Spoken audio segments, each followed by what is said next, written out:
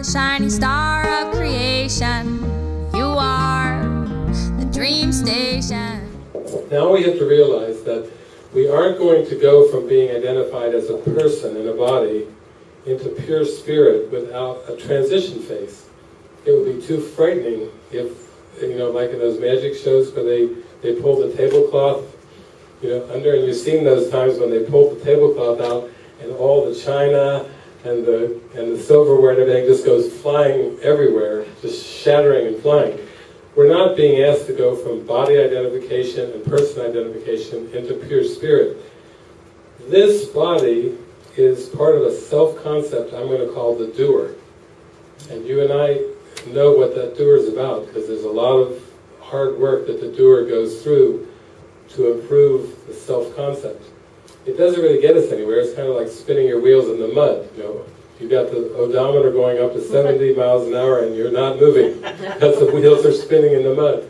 Jesus is over in the corner again, just tapping with his hands, like, you know, just like, okay, that's fine, you know, no problem, we can deal with this. You got a mud spinner here, that's okay. You know, we can deal with it. We're fine. It's fake, but you don't know that yet, so we'll work with it. What happens is, the only way you go from doer to being, to pure beingness, is to be done through.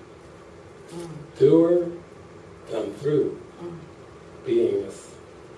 So, when I gave everything over to the Holy Spirit when I was in my 20s, it was just saying, take me to the beingness. Use me. I was ready to have a still mind. Has anybody in here tried to meditate?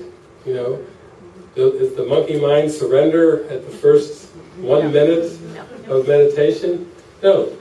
In other words, I went off, I left the 10 years of university, I went off to a hermitage in the woods of Kentucky. I took my course book down, I was going to meditate as many hours a day I could and everything. And I got down there to the woods, and the ego's like, ha, ha, you're pathetic. You think I've had you in my grips for a millennium. I've had you in prison for a millennium, and you think you're just going to come down here and meditate me away? Ha! It was a James Brown. Ha!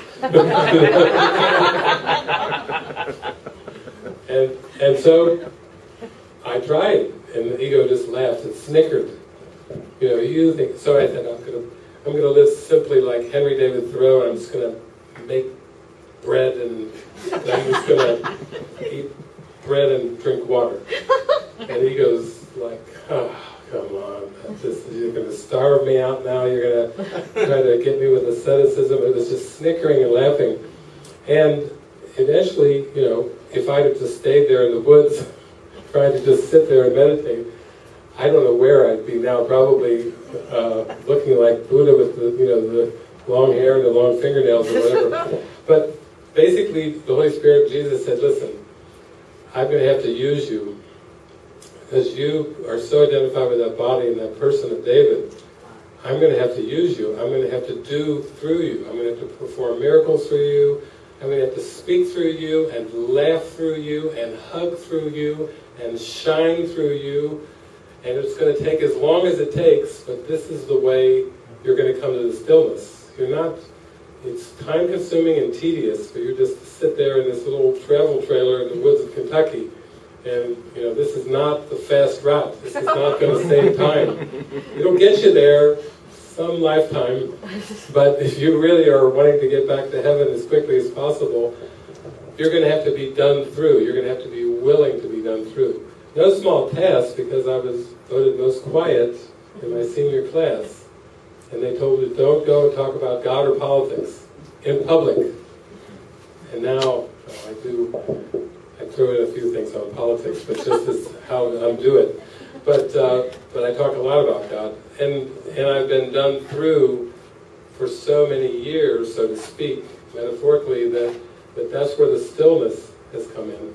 And that's just what Frances has been talking about, that she didn't leave behind her country and her family, her husband and all her business and all these things just for the sake of it.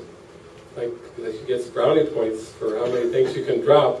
It was more to really be used in purpose. That just helped free her up for her purpose and mission And then the stillness comes naturally when we're aligning with God and letting God do it through us. So this peace that you are, this peace that you are.